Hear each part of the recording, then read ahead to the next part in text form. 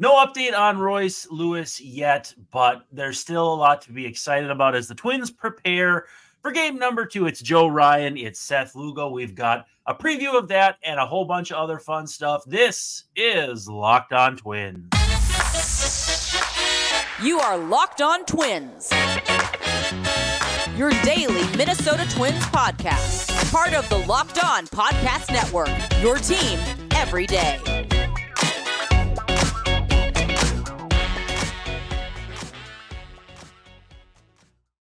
Hello again, and welcome back to Locked On Twins in the Locked On Twins Command Center. Yes, we are back home and back in more comfortable digs than a breakfast area, breakfast nook in a Fargo hotel. It's much, much better this way. But I'm your host, Brandon Warren. You can unfollow me on Twitter at Brandon_WARNE. And also back, although he never really left, Mr. Dave Brown at Answer Dave Brown on the tweets. What's up? Hey, Brandon. I did leave my my nice key light at the ballpark just in case. I thought maybe we would do the show, or I'd do my portion of it from Kauffman Stadium on opening day. We didn't end up doing that. So I brought my nice light and I left it in the press box, and I just hope it's there tomorrow when I go back. So I'm looking a little darker tonight. That's why. Your alter ego for this show should be the Kaufman. It just came to me here in the middle of thoughts. But anyway. I had a coughing fit during a pregame interview. Not pregame, but it was the workout day. And it was Pablo Lopez was talking. And I think I was choking. Not really, but I had a tic-tac. And I had to excuse myself. And the Twins traveling secretary thought I was going to die, and it might have, he might have been for that actually, but I hate to disappoint him. How much? What's your football level of knowledge? Like your level of football knowledge? If I were to say, the Titans, Mike Vrabel. Do you remember what Mike Vrabel looks like? Yeah, kind of no neck. Yeah. He told me that Mr. Herman there couldn't be his like. I see it. He does. Long lost brother. So just you people out there, just imagine Mike Vrabel kind of being amused at me hacking up a lung in front of Pablo Lopez and the media. Yeah. So that's Mr. Herman for you, but that's who you were talking about. Anyway, hey, thanks for making Locked On Twins your first listen every day. We're free and available wherever you get your podcasts, as well as on YouTube and as part of the Locked On Podcast Network. We're your team every day, and we are so happy to, again, be back in the command center, watching my Timberwolves, keeping an eye on my Cougs. But we have a lot of fun Twin stuff to get to. They didn't even play today. But with that said, lots to cover in terms of what did and didn't come out news-wise. What maybe unrelated, maybe not, but how do you feel about the built-in day off? Because I get it. I get the logistics of it. But do you remember that conversation we had about what it's called when a reliever gets up and doesn't go into a game? A dry hump. Yeah, that's kind of what the day off after the first game, and maybe even more so if you win or if you're at home or both. I feel like that's what that off day built in really comes down to. This is like cousin of dry hump, if we're putting it in like monster movie terms from the 50s. Yeah, it is a little bit when the weather turns out to be nice, it seems like a big waste. I understand. I hate sometimes sounding devil's advocate-y, but I understand what teams are doing. They're protecting themselves and their season reservation holders from having a rained out, a snowed out opening day. So they have another day after that just to make sure, just in case, because it's, I don't know if the opening day is a little different. It's just a little more ceremonial. And I think people spend a little extra money on it. And so they just want to make sure they can have an opening day. I understand. Here's what I would understand more. This is what they should do instead. Every team should have a retractable roof. I think Major League Baseball should invest in that. maybe not even leave it up to the individual teams, but every team should have like at least like an umbrella, a canopy. I know they do this in Europe. A tarp. But with support, like you can't play under the tarp. You'd crush yourself, and you don't want to crush the players. I see no issue here. So something to make it more likely that in a rainstorm that you could play. But yeah, like a tarp for the stadium. Yeah. They have tarps for the field. Have a tarp for the stadium. Figure crazy. it out. Put some kind of technology to work and make it happen. And then you don't need this dry hump day 2. Look at you being devil's advocate. I actually have a scoop. I know where Dave gets his water from, a well, actually. I'm sorry, that was so bad. You can't even help but just kind of like. And I'm not going to help. That's fine. I'm a part. Maybe there's one of those memes going around. And it's like, maybe you're the problem, Warren. And if you ever get a hold of that, you will probably use it quite a bit because yes, I am the problem. But yeah, no news, which is usually good news, but I don't think is in this case, on Royce Lewis. And I don't know. There's been people speculating, oh, not hearing anything. That means it's bad. That means it's good. That means it's all misunderstood. I don't know what it means exactly, but I get the sense that they're really just waiting until the last second to know for sure. And so whoever may be the replacement on the roster, and I think it's probably going to come down to Austin Martin and Mr. Junior Severino. But, you know, whichever of those two is probably already in KC. But I don't think they're waiting for any reason other than just to be as close to the game time as possible. And, you know, it's not. Do you mean this? Do you think they are being, is this a gamesmanship? No. I mean, as though, like, why won't they just come out and say what he's dealing with and what grade it is? And it's like, I mean, they probably have a pretty good idea, but they're not certain quite yet. You know, they don't have to make an actual decision. Maybe he comes in tomorrow feeling better. And so they're like, okay, you know, maybe not. The part about, okay, so we're talking dry humps. The day off after opening day, it did give them some time. And when you are dealing with an injury that is likely to have someone go on the injured list, and I think that's what's going to happen with Royce. I have some idle speculation about it, but maybe they're not, like you were alluding to. Maybe they don't announce it because maybe he wanted to get out to the ballpark today or Saturday morning and test it to see, well, that could be it too. I mean, that's not sinister or anything like that. But with quads and with Royce's history, it would seem for me to be a practical situation, a pragmatic situation for them to replace him, like almost no matter what the grade of the strain turns out to be. Some time on the injured list would be prudent. So getting back to this day off thing, hopefully, if there is a replacement, he's like already on the way from St. Paul or where is St. Paul? They open at home, did they? I believe that they will be, yeah, because it got pushed back. Surprise! Snow. There was 3 straight days of snow this last week. We were actually in Fargo, and there was less snow in Fargo, North Dakota, than in the Twin Cities. Is there any of the Teflon roof left over from the Metrodome that they could put on top of Target Field? No, because they sold all of it. I've mentioned this before, but somewhere in this office that I'm recording from, I have a couple different pieces of it. They sold it as part of like the Metrodome going away. Actually, I think this was actually more the maybe the collapse of it in 09. But either way, I have a couple pieces of it, and I don't think they kept it. They didn't retain it. They don't have any more of those blue seats. Can you cook with that Teflon? Can you make a Teflon pot out of it? I don't think so. I'm not making any pot out of it. We've strayed from our point, but so hopefully, if Royce isn't okay to play, the Twins don't have to play a person short, right? I'm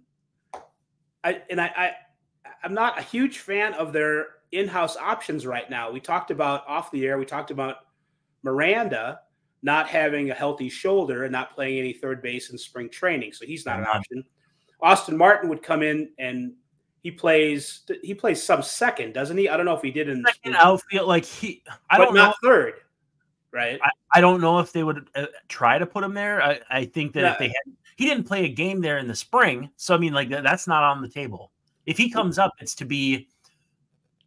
I don't even know. Like if he comes up to play second, they don't need that because they've got Julien. They don't need the outfield help. I don't know. Don't do anything with second and Julien yet. We got a transition there because it all kind of bakes in. I think Severino is the play here. You think Junior Severino's the play? I don't have any inside info. I don't think anybody does. I think some people are claiming to, and maybe they do, maybe they don't. But to me, the play here would be Severino. I still think, going back to some of the things about the starting lineup that I'm not terribly comfortable with from opening day against a left-handed pitcher, that the Twins still need another guy to face left-handed pitching, whether he's right-handed or left-handed or both-handed, like Eduardo Escobar. Ooh, he went there. Who could play third base and other positions and would bring, rainbows and sunshine to the clubhouse, perhaps literally. And, I don't know if Royce's injury is that big a deal that you would need to bring in a guy with the gravitas and the salary toss of Escobar. But I still say long-term, he could help the team over 162 regardless of Royce's issues. So, but we'll see. Okay, let's take a quick second and talk about our friends at FanDuel. When we come back, we'll be riding it out for the duration, talking about not only more of Game 1, but also a surprise on the St. Paul Saints roster that came across my desk today, and a few other things from Dave at the Park, which sounds like a David Letterman feature from about 15, 20 years ago. But it's even better than that. But I'm glad I'm so up to date. Woo! But first, FanDuel. Your bracket may well be busted. I mean, we're almost to the Elite Eight, so there's a pretty good chance your bracket is shot. If you're like me, you're hanging on to the fact that maybe Houston can beat Duke. I only have one of my final four out, so I'm feeling pretty good. But with that said, if your bracket's busted already, FanDuel lets you bet on every game of the tourney no matter what. You can say goodbye to that busted bracket. So if you're betting on a big upset, we had one. NC State, an 11, beating Marquette, a 2. If that's yours, go for it. It's time to go dancing on America's #1 sports book. Right now, new customers get $200 in bonus bets if their first $5 bet wins. That's $200 that you can use on point spreads, money lines, or who you think is going to win it all. Just visit FanDuel.com/lockedon and bet on college hoops until they cut down the nets. And it's coming up quick, so you better get over there fast. Again, FanDuel.com/lockedon. It's the place to be. I believe, Dave, that Eduardo Escobar is deathly afraid of cats, too, if I'm not mistaken. That's a shame. He's definitely not afraid of Nicolas Cage, because my favorite all-time stories is him seeing Nicolas Cage and those two interacting. I think that's a Mike Berardino favorite too. Friend of the show, Mike, who did tremendous work here in Minnesota. And honestly, I'm not even sure what he's doing anymore, but great Twins reporter of years. It's not Notre Dame related. I think he might still be doing that, but I'm not sure. He was with Indy Star for a while, and love Mike. AAA St. Paul announced their roster today, and I want to read it off just because, not because I'm all time, but because there was an interesting name that came across. Did you see me mention this today on the tweets? Maybe Twitter just sort of goes in one ear and out the other, but go ahead and maybe I'll remember. It's so broken. So for pitchers, actually, you know what? For outfielders, they only have 2 listed: Yoiner Fajardo and Deshaun Kiersey Jr. Infielders, they've got Michael Hellman, Will Holland, Austin Martin, Jose Miranda, Anthony Prado, and Junior Severino. Catchers, there's 4. Jair Camargo, Alex Isola, Chris Williams, and Patrick Winkle. Any one of those 4 could help the Twins at some point this season. And then there were pitchers. and I'm going to leave out the one that came across as a surprise because there's a little quirk with it that's actually kind of funny. All right. Jordan Balazovic, Scott Blewett, Caleb Bushley, Matt Bowman, Michael Boyle, Jeff Brigham, Randy Dobnak, David Festa, Joe Gunkel, again, probably my favorite name in the organization, Hobie Harris, Brent Hedrick, Ronnie Enriquez, Ryan Jensen, and Simeon Woods Richardson. Now, I was looking, and number 38, a name I didn't mention, Diego Castillo. So, Mariners, Diego Castillo? Pretty good reliever with the Rays, and then things kind of went sideways with the Mariners. He was in camp, I want to say, with the Rangers, and then that kind of got fuzzy. I was looking at kind of like, what does Wikipedia say? Because even sometimes Wikipedia will have a move on the wiki stub that'll say, "Oh, a player's on this team," and we haven't heard it yet. And it said he was with the Rangers still. So I was like, well, better check again. And so I look at the name on the roster release, and I compare birth dates because that's usually the way I will make sure I'm correct. I'll compare birth dates, right? So the birth date is 1997. It was that's not him. That's not the Diego we're thinking of. So I'm like, wait a second. So I go on to Baseball Reference. I pull up Diego Castillo, and I type in Diego Castillo. There's two different ones. So I click the other one, and it's the shortstop who had a cup of coffee with, I think, the Orioles and the Diamondbacks. And so the age and state or country of where he was born are of the other Diego Castillo, but they also they list him as 6'3", 265. The other Diego Castillo, a utility infielder, is definitely not any of those things. And again, he was in the pitcher spot in the press release. So I was just like, what the heck is going on here? They've got two separate, and an old Twitter friend who I think actually rebooted their Twitter under a new name because Elon suspended them, said that they probably got just a bad data send where it crossed up two different player IDs or something. All of which is to say, it appears as though the St. Paul Saints have added Diego Castillo, who has some pretty great, I think, pitching ninja like gifts out there with the movement of, I think it might be a slider or something like that. But again, this is another kind of guy. We've been talking about all off season how this bullpen has lined up to be good and deep. Going out and getting a guy like this adds to the fuel to that fire. Well, it's been a couple of years since he's been effective. And can we get sued for things we say on here? No, nobody actually listens to this. Well, the Rays kind of have a reputation for using up their relief pitchers in a let's just shoot all our bullets kind of way. And I think that's sort of what happened to him. Let's go 1,000% Diego, whichever one you are.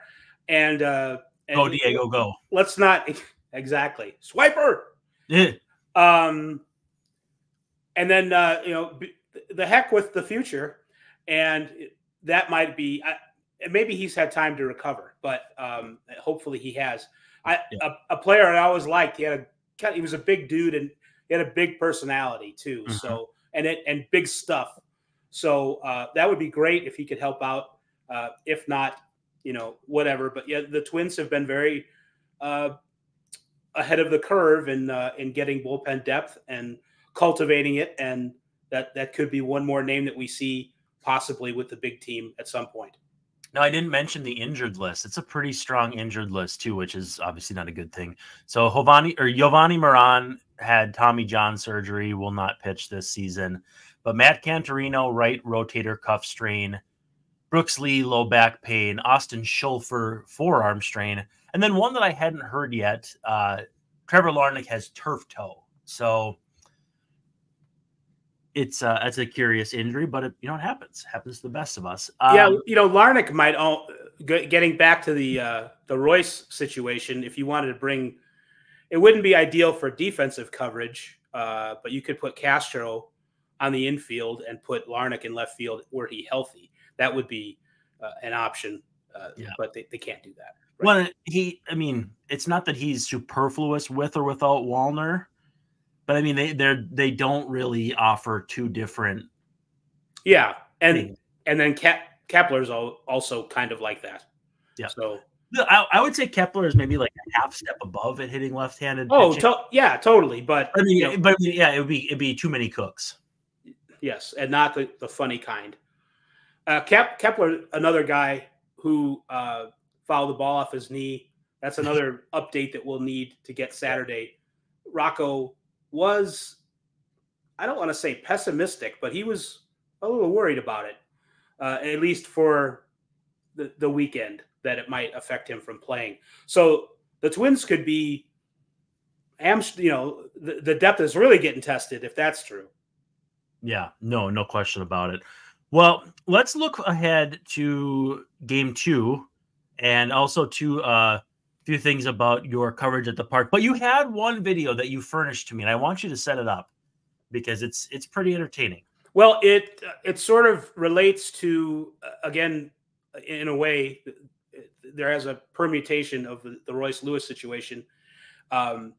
Edouard Julien, basically kind of thought of by many or some as a platoon player, not someone that you'd want to go against left-handed pitching, but he's been working on it and says he's better at it and got some work in against lefties in spring training and looks to be right now like the guy who's going to play every day at second base, with Farmer having to play every day at third if the news is like that with Royce Lewis. And related to that is kind of a silly story about a baseball writer named Davey Andrews, who writes for Fangraphs and does other things like that. But he's also a musician, plays in a band with other people who might be familiar to Twins fans, readers of fantasy baseball and analysis. Mike Petriello and Michael Clare, they all kind of played together on the East Coast. Anyway, Davey Andrews wrote a song about Edouard Julien. It's only about 90 seconds long, but he debuted it sometime earlier in spring training. And the Twins know about this song, and they've played it for Julien. It's a little silly. It's kind of it's got a little post-punk, Weird Al Yankovic irreverent feel to it. It's it almost sounds like a parody, but it actually has. It's pretty accurate when it comes to describing Julien, but in a funny way. But what I hadn't seen was like a reaction from him about it. I saw some things maybe on MLB.com where they reported about this song, and Farmer plays it sometimes to rile up Julien and as like a workout song, kind of a joke workout song. I wanted to ask Julien himself, had he heard it? I knew he had, but what did he think of it? And how does it all kind of play into his style at the plate and his being left-handed, going up against left-handed pitching, and his development? It's kind of funny how it all comes together. So I thought that we'd play the song for the people and then play Julien's reaction to it. All right. Well, with no further ado, this is it.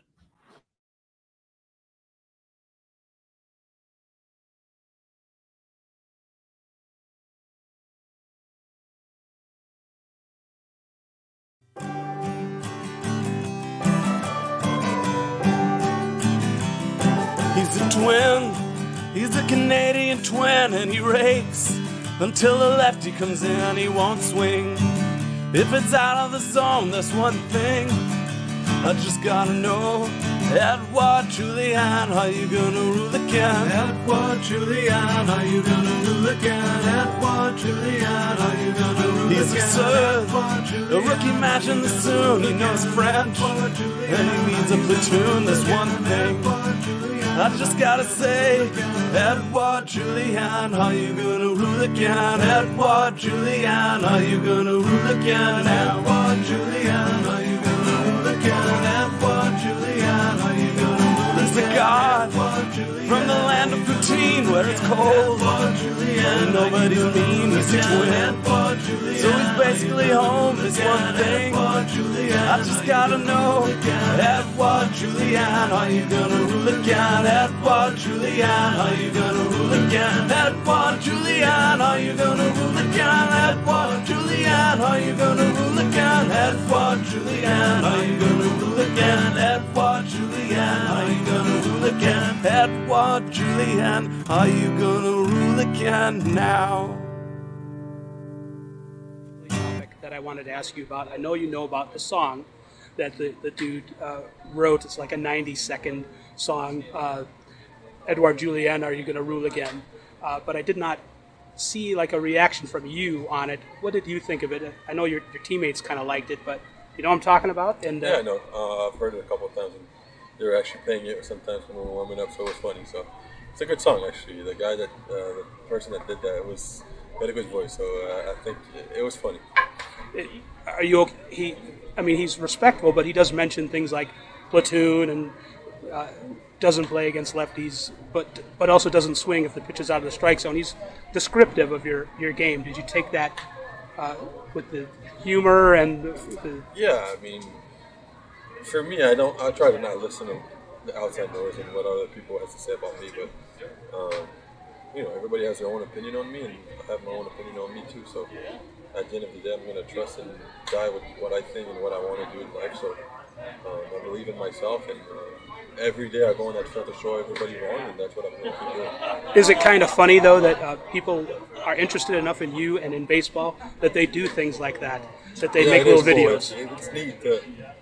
I never thought I was going to have a song named after me or just a song about me, so it was fun when I heard it, and it's kind of catchy, you know, Edward Julian, are you going to rule again? So it was a good song, and it's fun to hear those things, but like I said, I try to not pay attention to it too much. It cracked me up that you invoked the name Weird Al Yankovic with that, because I recently heard for the first time "Party in the CIA," and I just couldn't stop laughing at staging the cool, like, yeah, you know, like his turns of phrase were so good. But this song, yeah, it's an earworm for sure. Yeah, it's dug in there real good. Again, Davey Andrews, whose work you can find at Fangraphs and on YouTube as a singer and a songwriter and a guitar player. Really fun. He's what I kind of liked about the situation, though, was that you know, Julian took it in good humor, but he also was on guard a little bit about people being selling him short as a platoon player, and kind of that's sort of been a sub theme of his development here, that he's going to get a chance maybe to prove the Twins not wrong, but prove to the world that he could play absolutely every day at second. And it's funny that someone wrote a song about that, and that's sort of going on concurrently with real life. Oh, I'm gonna sneeze here. I feel bad. The funny thing is that actually he gets his first plate appearance against a lefty, and he does Edward Julian things. He takes 2 balls and then gets a hit. He did, and that's, you know, real life. Sneeze it out, Brandon. You good? Yeah, it's just funny how real life mirrors the parody world sometimes, and that was kind of a mini highlight for me. Him actually getting on base against, was it Reagan's? Yeah, well, it was a lefty, and I think that's the only lefty they saw. Yeah. It was his first at bat, which would have been in like the 5th inning.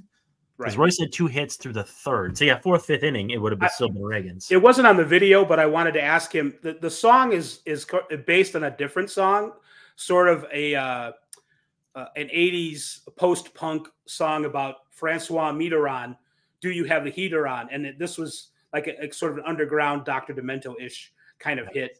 And Francois Mitterrand's president of France in like the 70s and 80s. And I wanted to know from Edward, is that a person he knows, as someone who grew up in Quebec?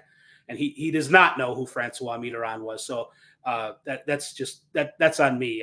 I just had to know if he was that schooled. He's like, yeah, I'm not really into that historical stuff as much. So that's okay. But he does like the song. Well, and I asked Max Kepler one time if he knew about a pro wrestler from the late 90s that was from Germany. And he goes, no, we don't get any of the WrestleManias in Germany. I was like, yeah, you don't know who Alex Wright is, as I'm trying to ask you if you know about his stupid little dance from 1997. Quickly here before we get out of Dodge, Joe Ryan versus Seth Lugo in game 2. What are you expecting? I'm going to be interested to see if he can be consistent with his split finger fastball. That's something that he's not working on. He wasn't working on a new shape for it or a new. It's not going to look different, he says. But the thing that he is not concerned about, but was hoping to improve on with it during spring training in the offseason was being consistent with it and not spiking it and it being more of a reliable pitch. And also, he kind of has debuted or re-debuted a two-seamer. He said he grew up throwing a two-seam fastball, and it's a pitch his dad taught him, but it wasn't one that translated at first into major league usage. But he's been working on it, and that's going to give himself a different look against major league hitters. So I'm curious to see what another improvement on Joe Ryan is going to look like as we go into this season. And very quickly, with all the lefties in the Twins lineup, what are you expecting them to do against Seth Lugo? Because I know a lot of fans don't like when the Twins face left-handed pitchers, but righties should be a different story. Yeah, for sure. So, I mean, it's kind of a open-ended question there. I would expect, Willie Castro probably to be in left field again and Farmer to be at third base. And we'll see where they put Wallner. We'll see what happens with Kepler. Is Kepler going to be healthy enough? There's a lot of questions right now. I don't know what's going to. I think AK will DH. Santana will play first. Wallner will play left. Kepler will play right. But that's just my personal opinion. Yeah, if everyone's healthy, yes, that's what you'll see. True. But yeah, that's fair. That's fair. You might need to have been playing right. Who knows the answer to that? But yeah. Yeah, well, we will touch base again here, hopefully after the game tomorrow, either just you and me chatting, or we'll do a show again soon and have a full recap of what we hope is a productive series. But this has been Locked On Twins, and we'll see you tomorrow night.